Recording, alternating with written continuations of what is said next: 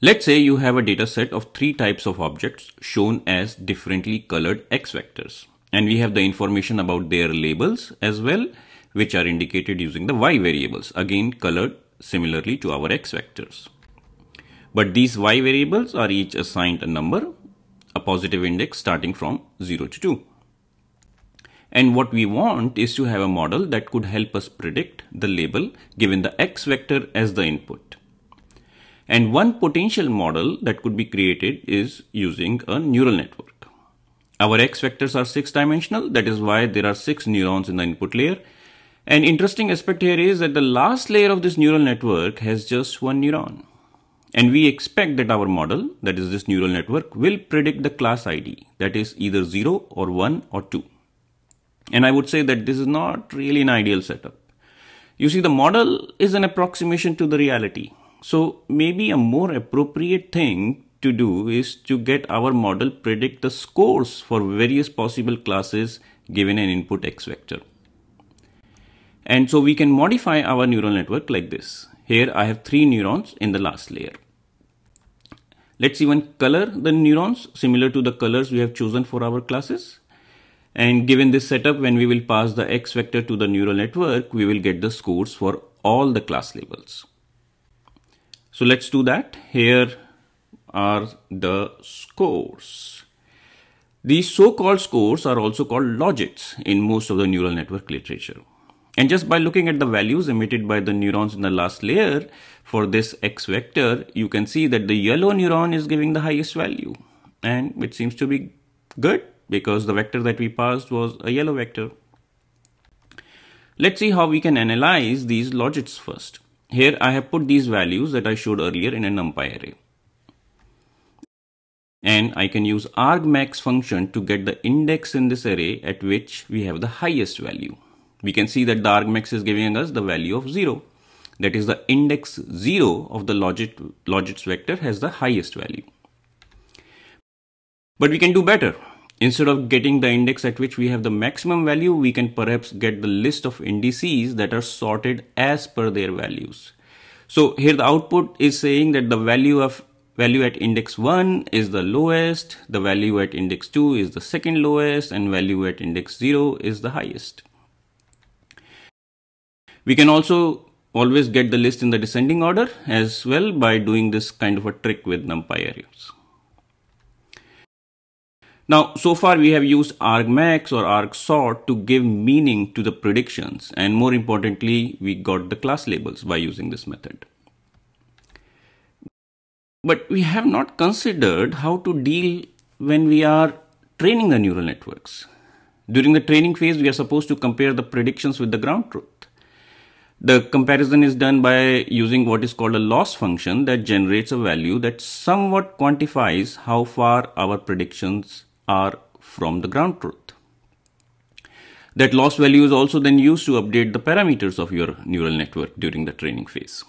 In simple words, our first order of business is to compare the predictions and the ground truths.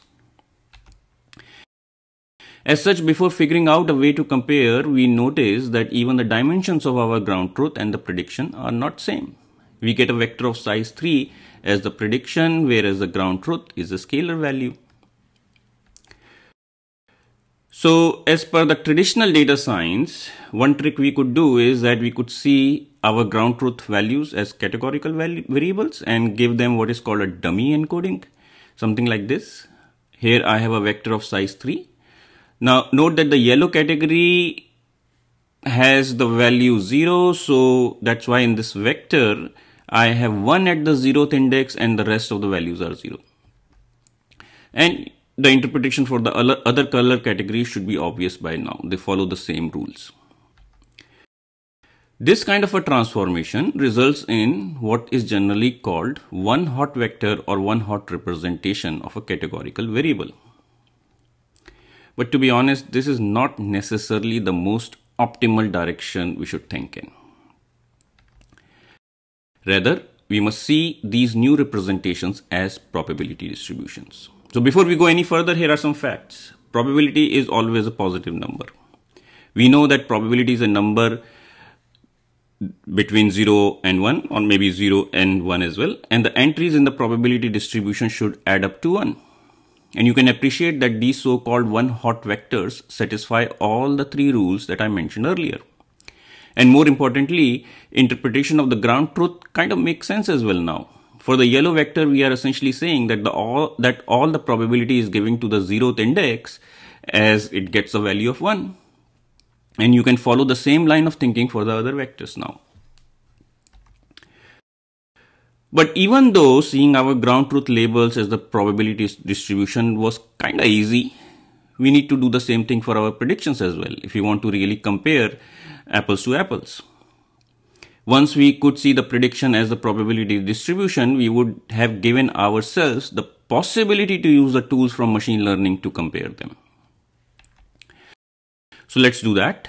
Here I have the NumPy array that has the predictions of the neural network, and clearly this array does not satisfy the requirement of being a probability distribution. All the entries in the distribution are supposed to be positive and the number between 0 and 1, and you can see that it is not the case here.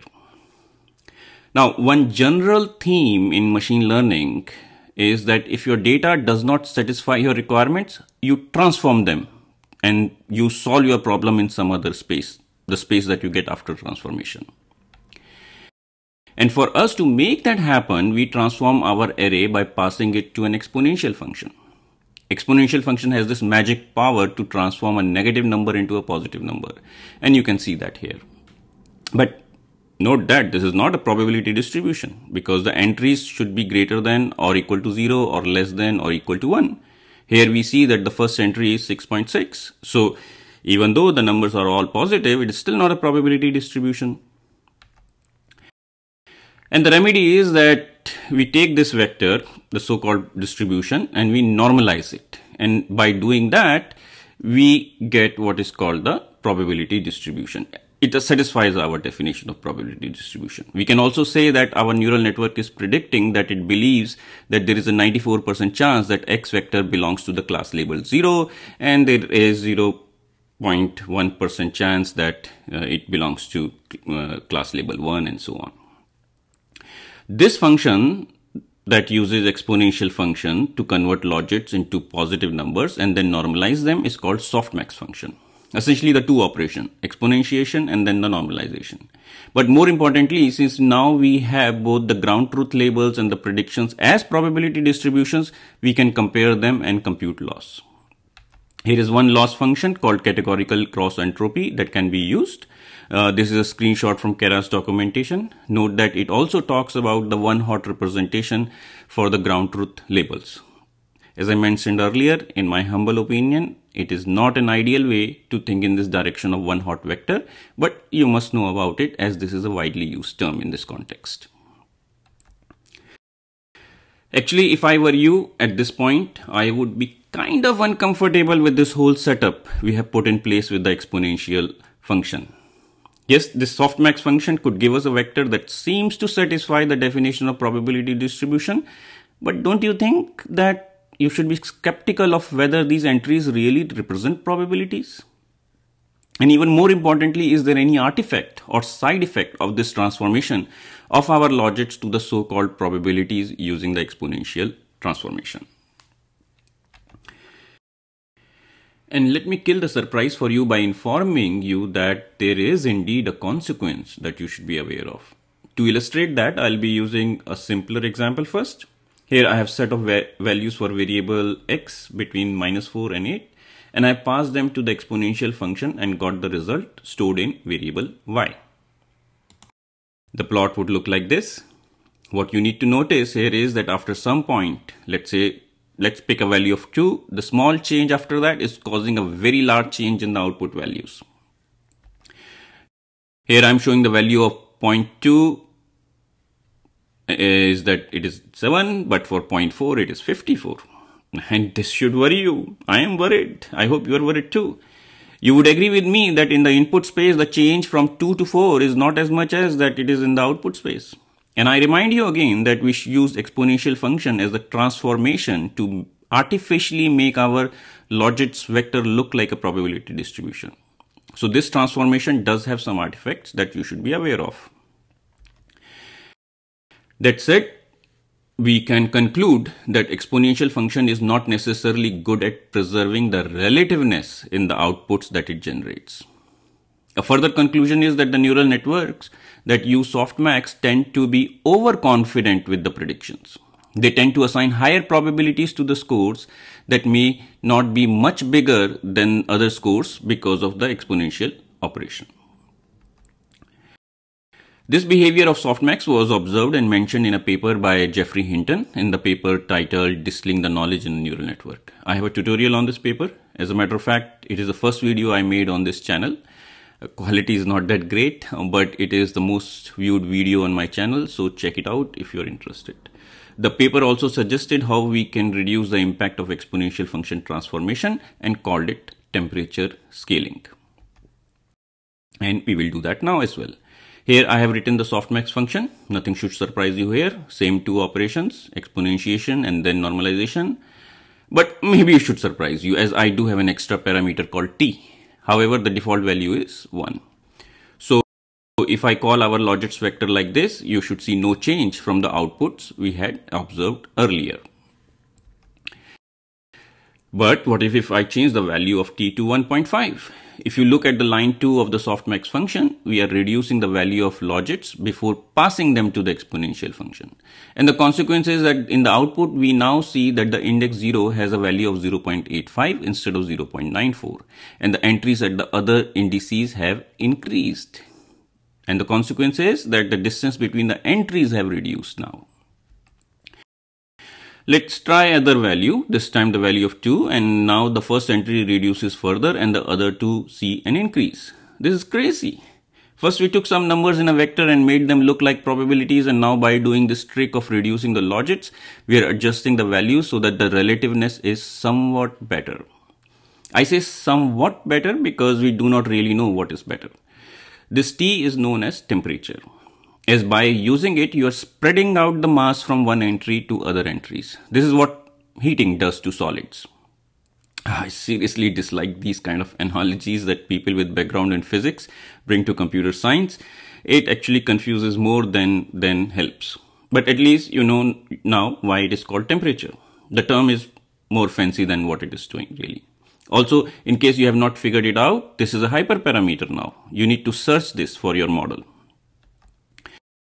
And finally, we can represent it mathematically like this. This is a softmax operation for every entry in the logits vector. Here I have put t to indicate temperature. If the value of t is equal to 1, you have a regular softmax. Otherwise, it is the one with some temperature. Now, please do not go and write your own softmax function in Keras or PyTorch or TensorFlow. Rather, think in the direction of adding an extra layer before the softmax layer or after the logits layer that does this temperature scaling of the logits. You will see some implementations of it as custom Keras layers on GitHub. And this is all I have in this tutorial. I hope you find it useful and helpful. Let me know in the comments if you have any questions. Good luck. Bye-bye.